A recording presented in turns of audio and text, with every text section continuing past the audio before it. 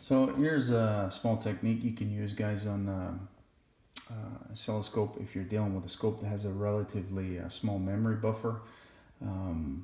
This is a little technique you can use in order to enhance the ability of the scope to actually capture some detail and hold it indefinitely, right? So back in the day when scopes were CRTs, the persistence adjustment was pretty commonplace, but not so much on newer scopes, but some still do have it, right? In the case of the Hantek TO1000 series scopes, you can see there is in fact a persistence function, and I have it set for infinite at the moment, and I'll show you the point to that. So my setup here is actually just simulating monitoring a 5-volt reference. In fact, this could be set up for all night long, guys, right? This could run all night long.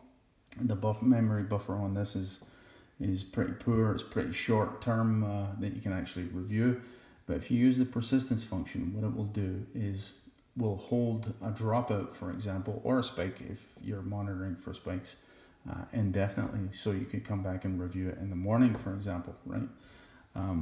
So let me just simulate a dropout of the 5-volt reference here, just simply by taking the banana plug off the power supply, and you can see there the scope is actually holding it.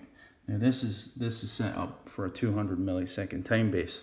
It's a 14:8 graticule, so it's refreshing every, the entire screen should be refreshing every, let me do the math, 2.8 seconds, I guess it is. But the dropout there will hold, and anything else, any other variations for that matter, will hold indefinitely because the persistence is set up for infinite. So I hope that makes sense. Again, kind of a workaround for a scope with a limited memory capacity, but it has to have the persistence function available in order to use this technique. That's it, boys. Cheers.